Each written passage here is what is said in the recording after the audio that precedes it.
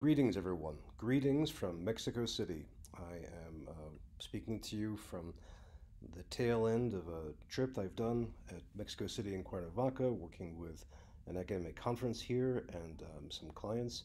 But I wanted to keep up my habit of vlogging, and so today I'd like to do a quick video about what might be the impact of a second Trump administration on higher education. And I'm basing this on a detailed read through Project 2025. So I think most of you know about this. This is a Heritage Foundation document, nearly 900 pages long, a detailed blueprint for what a second Trump administration might do. If you hadn't a chance to read the book, I'll have a link to our reading in the chat. The key thing I wanted to do today, though, is just draw out all the implications for what it means for higher education. And that is, I'll come to some qualifications and hedging at the end, but to the extent that a Trump administration, A, wins, and B, takes this seriously, then we might get a glimpse of what Trump might be doing to colleges and universities. So let me break this down by some different headers and different topics. First, we have the question of what Trump might do to the Department of Education. Now, the Project 2025 call for this is to shut it down and then redistribute some of its functions elsewhere while privatizing others. It would end the Biden forgiveness of student loans practice, and it would consider privatizing or reprivatizing student loans. It would use the successor agencies to end DEI wherever they can, and also to allow students to sue government for privacy violations, which has something to do with trans policy, but I can't quite make it out. It would also encourage teaching of other topics in higher education. For example, quote, free markets and economics, unquote. Elsewhere, the government should, quote, require institutions, faculty, and fellowship recipients to certify that they intend to further the stated statutory goals of serving American interests, although it's unclear what that might mean. It would also encourage accreditation agency changes. So that is encouraging the start of new accreditors, but also trying to support a Florida-style cycling. So that is, given college or university would be encouraged to or be required to shift between multiple accreditors over time. It would also try to get accreditors to stop supporting DEI. On the side of higher education economics, Project 2025 is actually pretty ambitious. At one point, it urges the Trump 2.0 administration to hold colleges accountable for loan repayment. Now, that's not spelled out in detail how they would do it, but that's an interesting theme to see. It would also reduce funding to academic research by cutting reimbursement for indirect costs, which can be very, very significant, especially for research universities. And it also, and this is very, very important, it would try to reduce the labor market's preference for college degrees. One quote, for example, that it would minimize bachelor's degree requirements. Quote, the president should issue an executive order stating that a college degree shall not be required for any federal job unless the requirements of the job specifically demand it, unquote. Later in the book, the Department of Labor section also calls on Congress to end college degree requirements for federal positions. So this is in line with bipartisan push we've seen at state and city government levels to try to reduce the or end the paper ceiling, is to open more jobs to people without bachelor's or associate's degrees or graduate degrees. This text also would like to boost apprenticeships, mostly in competition with college and university study. So, I mean, one quick takeaway is that Project 2025 really takes aim at college finances and wants to draw down some of its enrollment. Project 2025 also takes a look at international education and research, and this has a lot of moving parts, so I want to hit these from a few different angles. One is that it wants to reduce some international student numbers. Now, this is an important thing to keep in mind, that the United States really relies on international student enrollment. Ever since 2000, really, we've been recruiting a great deal of international students for graduate school and undergraduate school, and those tend to pay more money than the typical domestic student. They also meet some other goals, political goals, and they have been a kind of centerpiece of a lot of American enrollment management. That dipped down during the first Trump administration, and it looks like this policy document would have that dip down come again. For example, this is a quote, ICE, Immigration Enforcement should end its current cozy deference to educational institutions and remove security risks from the program. This requires working with the Department of State to eliminate or significantly reduce the number of visas issued to foreign students from enemy nations, unquote.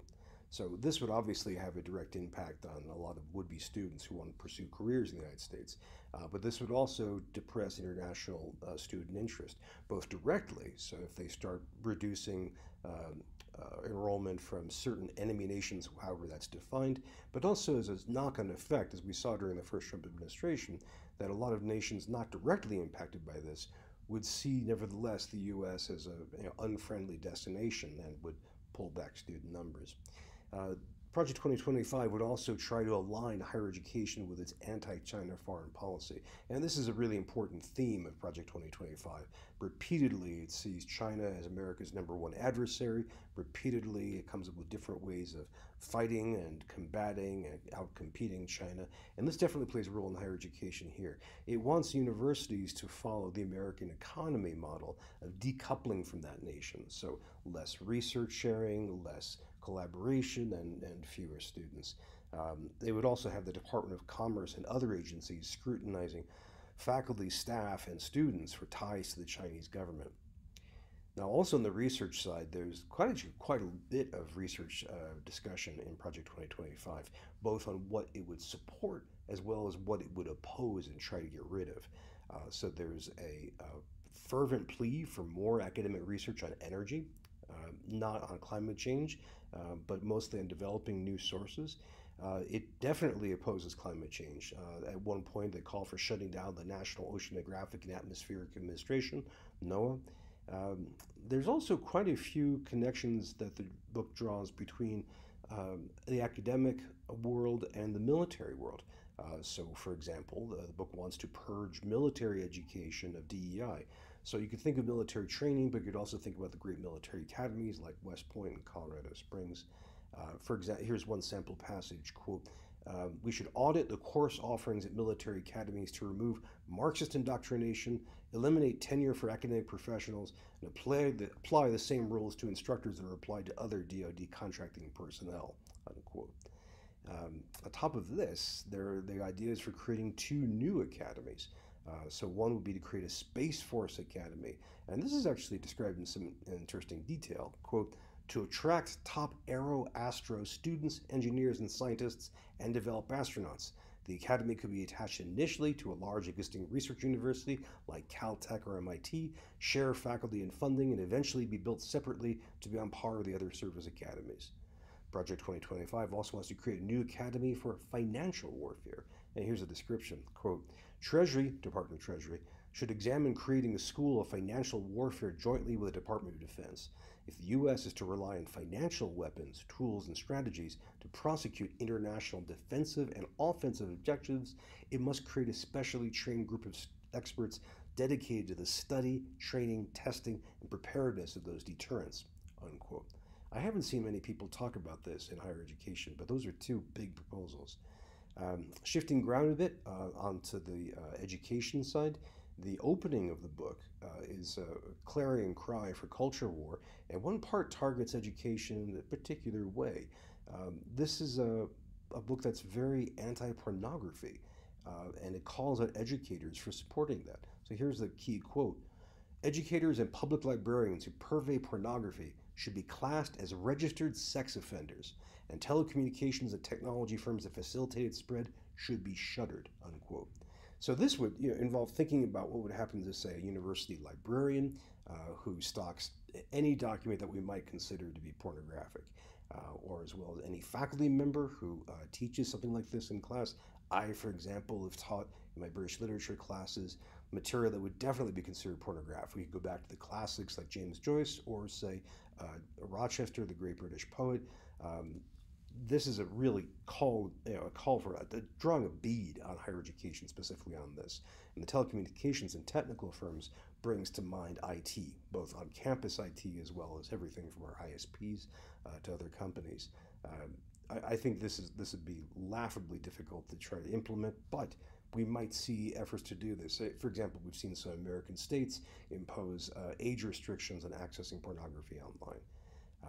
Furthermore, to kind of philosophical, but definitely a cultural level, Project 2025 is interestingly anti-intellectual in a populist way. So there's this really almost lyrical call to supporting people who don't have degrees. Here, listen to this. Intellectual sophistication, advanced degrees, financial success, and all other markers of elite status have no bearing on a person's knowledge of the one thing most necessary for governance: what it means to live well. That knowledge is available to each of us, no matter how humble our backgrounds or how unpretentious our attainments. It is open to us to read in the book of human nature, to which all are offered the key just by merit of our shared humanity. I mean, you can expect, unquote, you can expect to see more such uh, celebrations of demotic intelligence and common people against snooty intellectuals. It's an old theme in American culture, but one that's sounded again. So let me just sum up. Project 2025 has a comprehensive set of policies for higher ed. They're largely about reform. That is, trying to reform institutions as well as create a couple of new ones. They want to try and get rid of DEI, to involving colleges and universities in a ramped up contest with China, creating new academic institutions, to cutting off student loan forgiveness. This presents multiple challenges, threats, and active dangers to American higher education. Some of the proposed policies strike at academic teaching, research, finances, autonomy, academic freedom, and some of the most vulnerable in our community. Project 2025 outlines routes for expanded governmental surveillance of and action upon colleges and universities, not to mention other parts of the academic ecosystem, such as accreditors and public research entities. Now, let me just add a big grain of salt to this. Project 2025 isn't an ironclad total guide to potential Trump administration and its impact on higher education. Trump has denounced this several times. I mean, obviously he hasn't read it because he doesn't read it. It's nearly 900 pages long. Trump led the GOP in producing another platform, which I'll be discussing soon, much shorter. But we should definitely, trying to understand where Trump might take higher education or might try and push it. We have to keep in mind his other various pronouncements, most notably his consistent desire to deport millions of people. I'll be speaking to that in another video. And for that alone, we should have major impact on higher education. But Project 2025 draws deeply on Republican politicians and office holders, including many from his first administration, not to mention conservative thinking in general. It seems fair to expect, I think, a new administration, a second Trump administration, to try realizing at least a chunk of this, if not more. That's it for now. Let me know your thoughts in the comments, or if you want to record a video back. I'll put some links in the chat, including to our previous vlog discussion of this, as well as to our reading of Project 2025. This is incredibly dense and challenging stuff. Reading it took some serious effort. I hope everybody here has had a chance to look into it, and again, I would love to hear your thoughts. That's all for this vlog. Bye-bye.